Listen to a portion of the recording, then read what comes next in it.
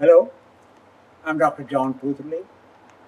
Today I'm in front of a monument which looked like a cell.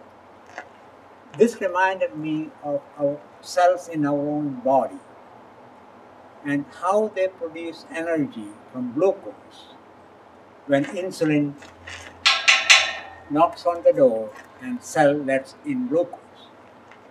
According to experts, high blood sugar leading to diabetes is caused by the cell not allowing glucose in when insulin knocks on its door, and they call it insulin resistance. I disagree with that concept primarily because the cell function is not affected because of lack of glucose entry. Why? Because cell has an alternate fuel.